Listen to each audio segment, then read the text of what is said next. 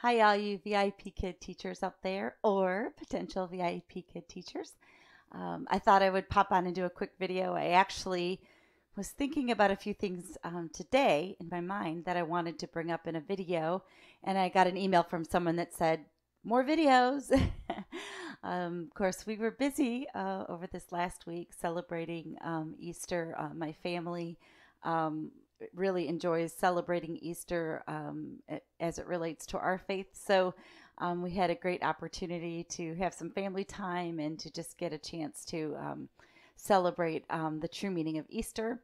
So I took some time off and I was out of my orange shirt for a few days. And now this morning, Monday morning, was a little bit of a rude wake up call to a 4 a.m. class, when I took a few days off in a row. And that's not something I normally do, but I'm back. I'm back into my orange swing of things and I'm ready to go. I thought I would just do a quick video for new teachers. I get on average, let's not even say on average. Just today alone, I had 32 emails from different people with just questions regarding either I'm not a teacher yet and I'm asking questions, through to help, this just happened, what do I do? I'm a new teacher, that kind of thing. So I thought I would just toss out a few that were actually just sitting in my inbox today, and or the last few days that I hadn't had a chance to get to because of the holiday. So the first one was just a very simple question that somebody came up with, and it never dawned on me during my time teaching as of yet. But they simply sent me a question and said, "Does this clock ever stop? Does that clock stop ticking? Because it's just going and going and going, and I'm done with the class, and I'm typing the feedback, and the time is still ticking." And the point they made was a good question, and that was, well, how do they know if I start the class and end the class on time? Because that's a part of my a part of my incentive upon hire is that I not only complete the class, but I complete it on time, from beginning to end, and teach the full amount.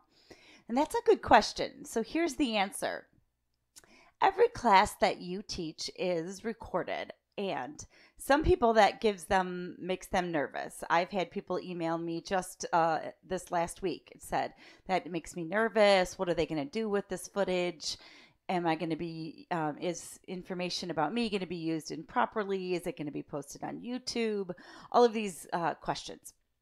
So the first and the shortest answer to that is yes, you are recorded every time you go into that classroom and you turn on the camera. You are recorded. But let me just say, it is your best friend, because whenever there's any question about something in your classroom, they can always go back and verify it. Now, I will say that I have had multiple classes verified for me for different reasons. One, I've emailed them and said a student level needed to be adjusted, and maybe there was some conflict between what I was saying and what the parents were thinking. And so then a Chinese lead teacher goes in and takes a look at that, and she says, "Oh, yes, this needs to be adjusted. I'm watching the attempts at all the interaction, and the student just isn't understanding. So in the interest of the student, we want to make the adjustment." Now that final call does go to the parent, so just understand it's not necessarily your fault or a VIP kid's fault that the adjustment doesn't get made, because the parents make that final call. But that feedback saved me, because they were able to go back in and watch it and say, "Oh yeah, look, you're struggling with this student and I see why. So we're going to fix this for you." And so they did. Another one I had was a question regarding a situation where I had a student switch out, where one student was supposed to be in the classroom, and they switched to he's an 11-year-old boy, and they switched to his 5-year-old brother. And that was inappropriate according to the protocol that we received in our latest update. We're not supposed to be teaching siblings. And I had two of them sitting there, and they put the headphones on the younger one, because he was a jabberbox, and he would repeat everything, and then that would help the older one. And that obviously isn't going to work right. So I followed the update, what it said, which was to close down my camera, make a comment to that effect. Then I did interact with the firemen a little bit on it. But the point is that when I sent an email back to education to explain to them, when I submitted a ticket actually, and explained to them what was going on and the concern, they watched the feedback and then they addressed it, and then they replied to me and told me what, exactly I needed to do, my steps. So the feedback again saved me. I have had multiple situations where they've gone in and watched my feedback. One time, it was marked as a teacher IT, and they went in and they watched my feedback and they said, "Oops, our mistake." It was a student IT, and so they fixed it for me. So that feedback is actually a good thing.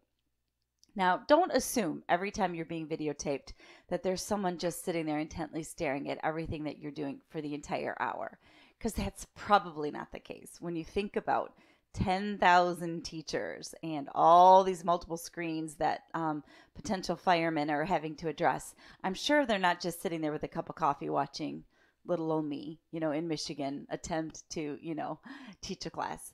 I'm sure they have a lot of things going on in front of them, and they probably zero in on, if there's an issue, or if you send them a note, or if they can see that something is happening. Second thing I wanted to mention is that they do know when your student is late. So they are warned and notified when your student is late to class. So you don't have to do anything. Just wait. Just wait until the fireman does something. When you enter into the classroom and you look, your name is at the bottom where your face will be when you open the camera. Prior to opening the camera, your name is there. They know you're there. Okay, so they know you are in class. So they don't have to wait for you to say, "I'm here." They don't have to wait for you to open up the camera. They know that you're there. I can tell you from multiple experiences, they know you're there. So what happens is they get a little notification in Beijing when a student doesn't log in when they should be logged in. And usually they give them a little bit of time, and then I'll get a message that will say, "Hold on, teacher, I'll call," or, wait the full 25 minutes, and then you wait, and then your interaction becomes between you and the firemen. Leave them alone, leave the firemen alone, let them do their thing, because they will do their thing. If they don't do their thing, that's them, not you. I usually wait, and if I don't hear anything from them in about 7 minutes, 5 to 7 minutes, I'll just stick a note on there and say, "Hey, no student." And usually I'll get back, "We know." But I just don't immediately, "Oh, no student, firemen," because they know. They have a whole system set up that triggers for them to let them know that the student, in fact, has not logged in when he should be. And then they'll get on the phone and they'll start to call and say, "Mom, where are you?" And sometimes the class gets canceled because the parents have forgotten, or you'll see the kid come rushing in and the camera will fly open and there they are. Which leads me to my next question. What do you do when they come flying in at 8 minutes, 10 minutes, 12 minutes, 19 minutes? I had a teacher tell me this week, 19 minutes, and they wanted to take the class. You do your best. That's all you can do. You do not owe them more than the 28 mark, okay? Because that's all you can do. So if you have a student enter that classroom at 19 minutes, you're teaching until the 28-minute mark, and you're going to do the very best that you can to get some concepts in, some material in, and then you're going to end it and be out of that classroom at 28 minutes. So just so you're aware, it's not your responsibility. I had a teacher that said, "I just kept going because I felt bad and I kept teaching and I didn't have another class." And no, I use this with my students in class all the time when I want to say, I think we do not equal. Sometimes we'll do the not equal sign for the math, and I'll go, So I'm telling you, teacher, don't do it. Don't go past that 28. That's it. Boom. That's your cutoff. So they know in Beijing that you've logged on. They know that you've ended a class and the student has turned off his camera. And if there's a question at all about if you taught the full 25 minutes, That's where that feedback comes in. They'll go back in and they'll watch it. I'm saying feedback, but I mean playback, just so you know. Playback comes in. They'll go to that playback and they'll say, let's say the parent writes in and says, oh, this teacher only taught 22 minutes. Then they'll go back and they'll look at the playback and they'll watch. Here's when the camera opened. Here's when the camera closed. Here's how many minutes were taught. There you go. So that playback can be your best friend. So don't fear it. Embrace it. Embrace the playback. So there's that. Okay, so we have the clock and we have the playback. And the other big question that I was asked about is feedback. I was asked about feedback and about the 24-hour box. And I wanted to just remind everybody of this because I'm getting a lot of questions that actually are covered in the teacher PDFs that we get way back when we first went through the demo and the interview and then watched all those videos and struggled to stay awake through all of them. Well, now they're your new best friend. And they can be found, and I just want to make sure I say this correctly, they can be found in your teacher portal at any time for you to review under Teaching Center. When you open up your teaching portal, it'll take you to your booking page.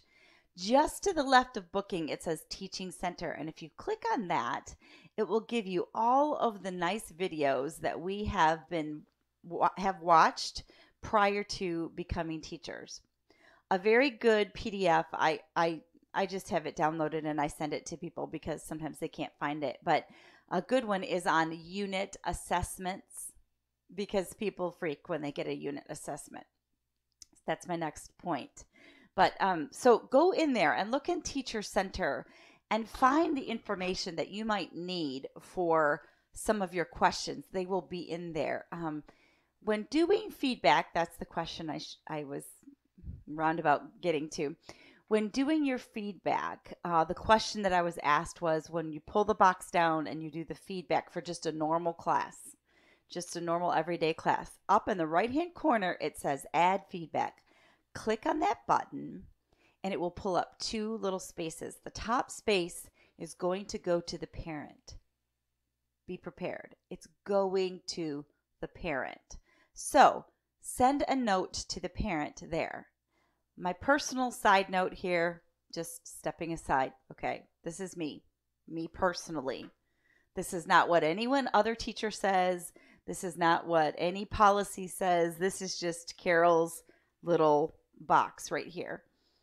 Make it short and simple. Guys, it's going to get translated.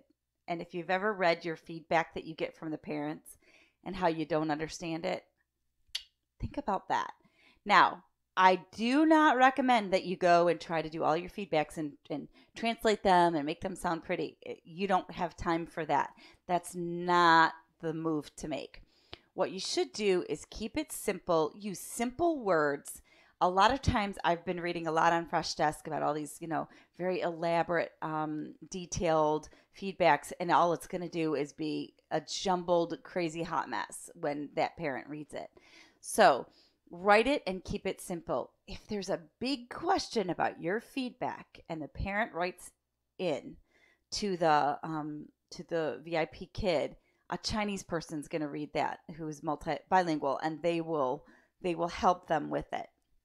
But you do not need to be writing a book, okay? You need to give them, here's how Johnny did in class today. Here's what Johnny accomplished in class today. Here's what Johnny needs to work on in class because based on class, here's some things he needs to review. Here's some things he struggled with. Just FYI, he might have, to look over his sight words, and here's a few of them, or here's a sentence structure he could review. And then, thank you so much for the honor of allowing me to teach your child. The end. Okay, I'll see you again soon, whatever. Keep it simple. Layer it. Good thing. Here's the little problem that we need to address. Not a problem. It's just education. They got to learn. And then that baseline, thank you so much. And I hope to see you again soon in my classroom. So keep it simple, guys. The KISS rule is very much in effect with feedback. Anyway, that can be found right-hand corner. Click Add Feedback. It pops down. It's going to ask you, are you sure you want to submit this? And you hit Submit, and then you go. The next step, for those of you who have asked, is if you have a class after that, you can hit your back browser and go right back to the teacher portal, or you can have a secondary tab that you can click, and you're already in another whole page of the portal, and you can just go to your next class. There's multiple ways of doing it. If you're just all done for the day and you want to say sayonara to all things VIP for the day, you hit Exit Classroom, or you can just X out of your browser. So those are a few things that I was asked about. The other thing, getting teacher information. Teacher information can come to you, my phone's not here, via the app. You can read the teacher's information, what the other teachers have had to say about the student inside the app, or in that little button, right-hand corner top, it says Info. I like to take a look at that sometimes. Usually in the morning when I'm drinking my coffee, I hit Info on a few kids if they're new. And I'll read up on them a little bit and see what the teachers have to say, so I know what to be prepared for. And often it helps me just to know, okay, young learner, I'm going to have to adjust my thinking this way, or older learner, good reader, good whatever, I might need to extend and elaborate more today. So those are those two buttons up in the right corner that are real important. The clock, it's going to keep on ticking until you leave. It's going to tick and it's going to tick and it's going to tick. If you come back later and you go into the classroom, it'll tick and tick and tick some more. So don't worry about that clock. Just let that clock do its thing, okay? You teach 25 to 28 minutes and you let the clock go. Start on time, end on time. Don't worry about the clock. All right, that's a big one. I've gotten asked that a lot this week. And then the very last thing I just want to mention is the 24-hour box. Clicking that 24-hour box.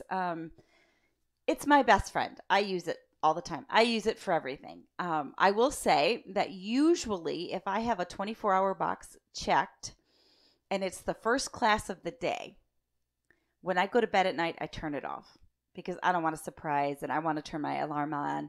I start teaching at 4 a.m. So let's say like tomorrow I'm scheduled for 4:30 a.m. My 4 o'clock class is already finished because the student canceled. But let's say that was a 24-hour box and it was open. I would not go to bed with that open because I would be planning in my mind on teaching at 4:30 a.m. where I'm booked. So I want to turn that off because that's me. Now, if you're the type that wants to get up at 3 and check it, you can leave it out open if you want. That's great. But the flip side, and I've had this happen actually multiple times. I start at 4 a.m. I teach the 9:30 class and I end at 10 o'clock. Sometimes the 9:30 class isn't booked right away. But by the time I get going at 4 a.m., it gets booked. So I refresh my browser on a regular basis through the morning and I look to see, did I get snagged at 9:30? Because the chances are I may, and I usually do. Very rarely does it sit open and I just end. So it can be booked during that time. My suggestion to you is this. Here's what I do every day. I come in, I log in, I open my email, I open up 3 browsers. 3 VIPKID browsers. I open 3 different ones that they've given us, the different sites. I get myself always to the booking page on every one of them. I am always ready to hop to another browser, another server, according to them.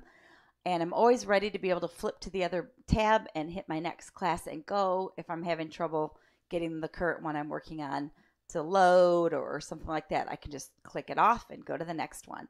So that's my practice. I open 3 of them and I have them sitting there waiting for me. So often what I'll go to do my feedback and I'll think, oh, I wonder if 9:30 got booked yet. I'll flip over to the next tab and I'll refresh it. It won't show if you didn't refresh. I'll refresh it and I'll see, oh, did it get snagged, not snagged? Did I get a cancellation? Did something happen where a student IT problem or whatever, class finished?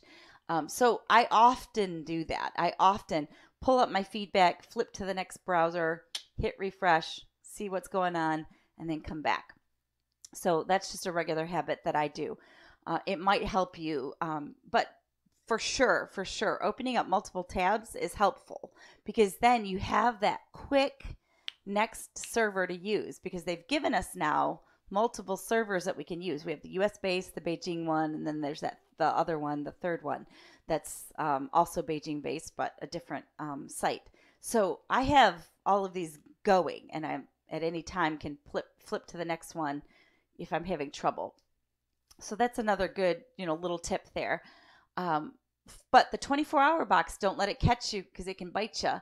If you are not aware of it and you go to bed and you get booked and you wake up and you're not up in time for a 4 a.m. class, or you're not ready and you're not at the computer and you're sipping away at your coffee and you're supposed to be teaching at 4 and you think you're not teaching till 4:30, it's because you didn't close down that box. So remember that 24-hour box, that's 1 hour window. That's a 1 hour window where somebody can snag you. So you need to be ready if you want to click that box. If you just aren't ready for it or can't do it or don't want to, then you're free to close it down before it gets booked. You're free to close it down. And that brings me to my final point. I had a lot of them this week. It's been a busy week of emails. You may close down a slot at any time if it is not booked. So let's say I'm booked tomorrow let's say I'm open tomorrow from 4 a.m. till 10 a.m. But my 9:30 class didn't get booked. I can go in right now and go, I don't want a class then, because I could get one between now and by the time I get to 9:30. So I don't want it. I want to get done early tomorrow and go have breakfast with a friend. So I'm going to go and I'm going to turn it off right now. And you can do that. You can just literally click the box, turn the whole thing off. You don't even see that it's been open. You are free to do that inside your schedule as long as you are not booked.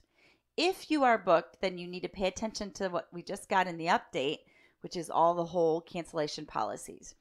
And those are things that I don't highly recommend. You don't want to cancel. So keep a really close eye on it. I watch my schedule daily, multiple times a day. In the morning, first thing, during my classes, during my feedback time, I'm always checking to make sure nothing has changed. I do that periodically. I do it after I'm done with classes and I'm all done with everything for the day. Before I shut down my computer, I take a look at what the next day holds for me and I see where I'm scheduled and what my hours are and make sure that I'm good and I'm solid. Usually before bed, I take another close look and I see and make sure that something hasn't changed in my schedule and that I don't have a 24-hour box opened ahead of my first class. That's just my rule. If I'm booked at 4:30, I don't ever have a box open before I go to bed. I just shut that down because I don't want to take a chance because I'll just sleep. So those are some things that came up this week. It was a mouthful. I'm so sorry. But I'm telling you, I had tons of emails with a lot of different things. All right, on to my fun story of the day, and then I'm done. My fun story of the day is I have a student who is 5 years old. He's been my new little buddy. His dad regularly gives me feedback, has talked to me in class. They really want him to learn English. And it was a struggle at first. It was one of those ones I wasn't excited about because it was such a struggle. But I'm telling you now, it's been so fun. I've had a lot of communication with the father during class because he will ask me how to guide him through something. And so sometimes I'll hop on class and he'll just say, now I got your feedback and here's my question real quick. And then he will literally step back and get out of the picture. And he sits there. And, I'll see like the kid will get crazy and then I'll see the hand of the father come down and then the kid, he's focused again and the kid gets crazy and then the dad, brings him down or makes sure he sits back. So the dad is on top of it, but not a helicopter dad. He's not the dad that's hovering and driving you crazy. He's just in the background, making sure that the student is behaving. And if the student starts to get silly, he'll tell him real quick, hey. So one of the things that the dad and I discussed is that he said, I want him to, I want to stay in the background. I keep him physically doing what he should be doing, but I'm okay with you giving him or me direction. So I do. And so the boy was getting out of hand the other day. And so hey, listen, listen, listen. You're talking and playing. You need to hear me. Listen. And that kid just sat up as straight as could be. And all I got was this. This is the funniest thing. I got this. So I'm going off camera because I'm going to be the dad now. I just got this. The dad was glad I gave it to him, and he said nothing. He said not a word. He let me take it, and I tell you, it was like, oh, parent of the year. I really want him to do a workshop for all the other parents on how it gets done. I do have plenty of parents that sit in the corner and they never say a word, and they listen and observe, but they you don't even know they're there. I found out. I've been teaching a boy now for 6 weeks. I have him tomorrow again. I have him every week, multiple times a week. I've been teaching him regularly, and he was showing me his room, and he did a pan, and his dad was just laying on the bed working on his iPad, and he just kind of waved at me, and that's when I realized, oh, I think his dad's in the room all the time, and I never knew. So I do have good parents like that. But this particular dad really, really got into the idea that he was to sit in the background, and he really helped me out with that because he's given me that control and that the ability to run that class. So the little boy looks up at his dad, and he got all shocked and everything. And then in Chinese, he said to his dad, the teacher just was like, oh, I don't even know how to say it. I'm trying to think of the translation, the English translation peeping to me. She like criticized me is kind of how it's talked in. If you look at it in Google Translate, it will say criticize, but really what it means is like to get on me. You know, she got on me for it, and he just got like that, and then he just looked at me, and he turned and looked at me, and he sat real still and stared at the camera, and I said, thank you. Good job. Okay, now you and I are going to talk. We're going to talk. Okay, so that was my funny little thing for the day. Just that little thumbs up from the dad really meant a lot. It was an encouragement to me. So for all you new teachers out there, there's crazy amounts of crazy stuff that you have to learn. Hit Fresh Desk. Make sure you hit Fresh Desk and look around. Make sure, and here's my caveat to every single solitary group that's out there. There's Twitter and Instagram and Facebook groups, and there's Fresh Desk, and there's all of that. And there's just tons of pooled information. Be smart. Take your information from the right source. And what would that right source be? The company, right? The company.